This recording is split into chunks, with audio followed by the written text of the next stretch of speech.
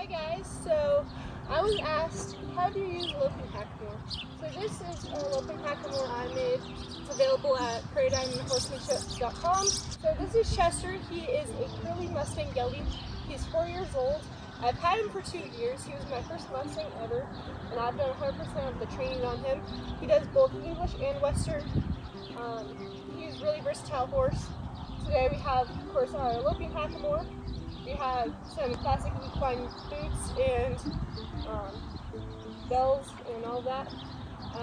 We have a CSI pad with just a Western rug thrown on top to make it look a little bit prettier. And I have a pretty old, almost an antique saddle that I'm riding him in. Fits him wonderfully, and it's a really well-built saddle. So that's what we're riding in today. And so basically, the question was, how do I use a Loping Hackamore? Like, I own one, but what's the purpose? Like, how am I supposed to do it? Because I don't think my horse is understanding what I'm asking.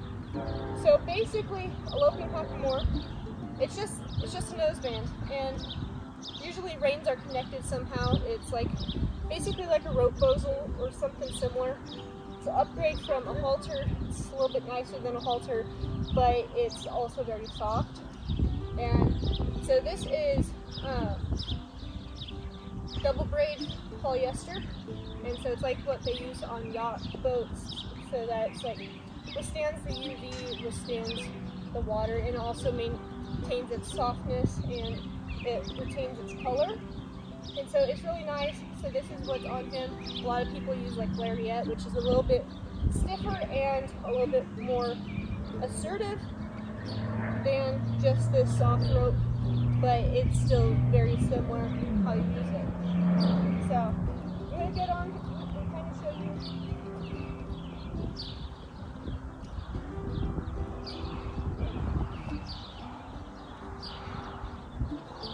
But so basically it's just 2 split reins, and I like to hold them any way that just feels comfortable.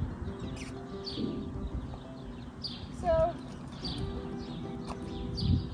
you can hold these one-handed crossed over the neck, one-handed just like this, like your typical Western hand. You can hold it like this. Or you can go two-handed, and when you go two-handed with any rein, but specifically any of your splits, go your thumb under and coffee mug so that you maintain your control. And it gives just a slight contact, but it's not abrasive. It's not going to rub their nose raw, but also you can correct them a little bit. So you can move them around. Now your Loping Hackamore, why it's called a Loping Hackamore is because it was made for lopers. Lopers are essentially performance horse or reining horse trainees. So basically their job is to exercise the horses before the head trainer gets on them and actually does all the schooling. So these aren't made to really do a lot of training on them. It's more made for exercise, basic control, neck reining, and like basic correction, but not really training on them. So, I mean, there's not a whole lot of feel to these, but you get the point across to the horse. But you can see it's just super soft, and it's really flexible, so it works nice. This specific one is adjustable to their size nose, so you could put it on a bigger nosed horse or a smaller nosed horse.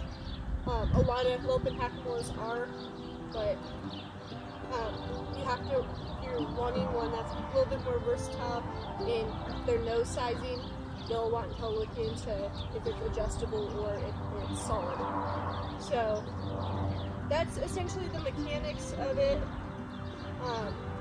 But this is made for a lot of neck reining.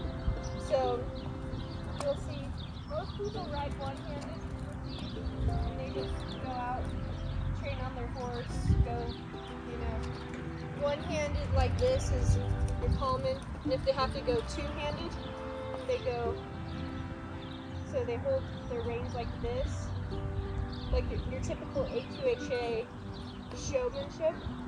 So you typically hold like this. So to go to two-handed, they take a finger over top here, they slide this out, and it creates this little loop.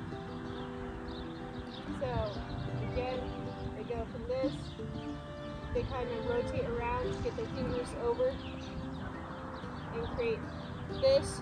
But I almost always go, I have my reins crossed, so if I drop them, I don't lose them. If you drop your reins over here, you lost one of your reins, you could step on it. That could be very dangerous, especially on younger horses that don't stop off and aren't as paying attention. So I like to go across the neck, and then I just pick up from one hand and I slide my hands out, and then I can slide back. But same ideas. So we'll ride around a little bit so you guys can see this in action. Because I can only explain so much. Almost everybody on this channel is a visual seer, that's a visual learner. Oh my gosh, not visual seer. Of course you visually see. No, visual learners. That's why you guys are around the videos and stuff. And so I'll kind of show you how I like to use these.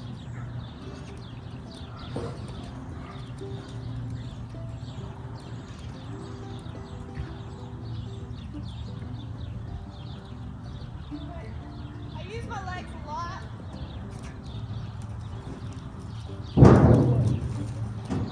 They don't use the nose a ton. It's a lot of legs, a lot of neck. And he was taking a little nap, so now he's not a big kid. But you guys can kind of see how it works.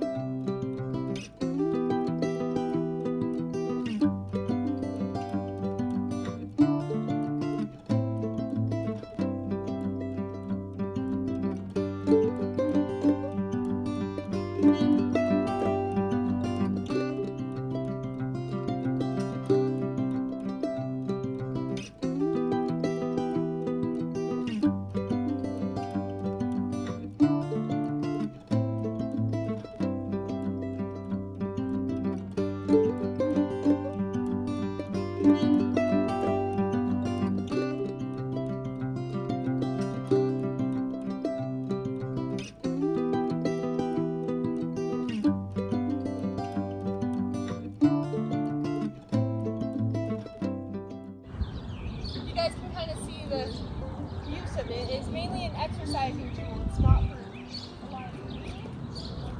But you can train with it. I mean, you can really train with anything. So that's kind of how it works, in my opinion. There's bunches and bunches of videos by more experienced people on this specific topic, but this is my take on it. So hopefully that explains it to you guys in a way that's comprehensible. If not, ask any questions you want. I'll do my best to answer, or at least find somebody that can answer for you.